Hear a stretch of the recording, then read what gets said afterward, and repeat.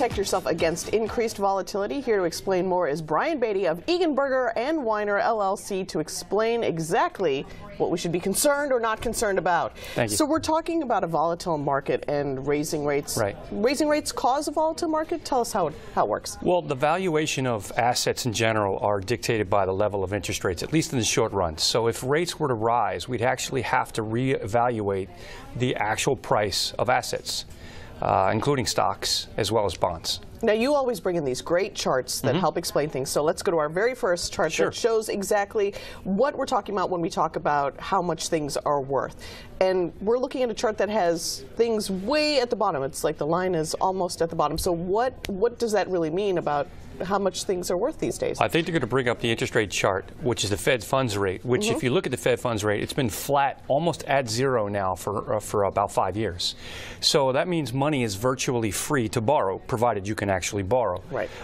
And it's stated that the Fed's intention is to get the rates up to normalized rates within the next 2 to 3 years. So now's the time. Well, if you have the capability and the need to borrow, obviously you want to do it at this point in time. But the point is simply that rates will be considerably higher in the next few years from where they are today, and that's a little bit disruptive.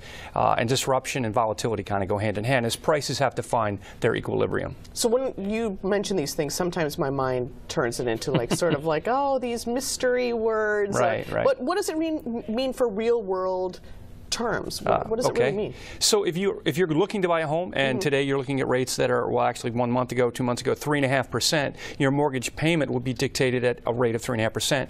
And if the rates went up to 4.5%, your payment might go up on a $250,000 house. It might go up by $150 to $200. So the payment you're going to make on a mortgage would go up. If you have a credit card, it's likely that your credit card rates will rise. If you have a home equity line of credit or an adjustable rate mortgage, those rates are about to go up. And in general, businesses have a more difficult time passing through costs with slow demand, which is what we have today. And so it might even potentially cause a slowdown in the economy, although we're fairly slow growth right now. So now, like we were saying before, is a good time if you're looking to make some changes, if you can. Sure. Now's the time to reevaluate those things. If you're in the marketplace, you might want to actually move forward your purchases a little bit. Okay. So volatility makes people worried. So how should we protect ourselves in this time of a volatile market? One of the things you need to understand is that interest rate changes will affect different asset classes in different ways. So what you want to make sure that you have is a broad asset class diversification. If you have your money invested, don't have it all in bonds. Don't have it all in stocks. Don't have it all in the U.S. Make sure that you have broad asset class diversification, because no matter how we think interest rates might move, they don't always move exactly as planned.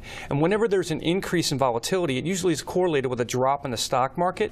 So when there are events like a Euro crisis or a spike when Lehman fell, you tend to get a big dislocation between prices and the markets. So you were saying be diverse with where you put things, and you even mentioned the European markets. Really, that's a safe place to put our money? Well, I wouldn't say that Europe is a safe place to put your money, but you definitely want to have exposure to the international marketplace. Don't let what's going on in Europe keep you from investing internationally. Is there a silver lining to any of this? Well, sure. The silver lining is that when the market pulls back, it's normally temporary.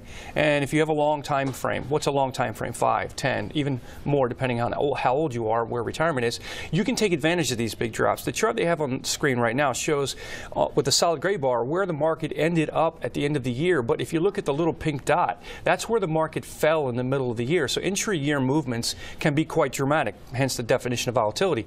You want to take advantage of those volatile moments. So if you have additional money going into the stock market, it actually benefits you because you get lower prices. So really, should we monitor the markets day to day? No. No. No. That'll drive you crazy. But what you do want to have is you want to have a very well time-tested portfolio strategy, a broad asset class diversification, and you're going to have to ride that volatile period that comes from time to time. It's another way, you can't avoid it. You were saying long-term planning, so 5, 10, 15 years. 5-year plan is a good place to start, or just plan? Well, just plan. Okay. 5 years is a good start, but you should have a time horizon which is longer than 5 or 10 years.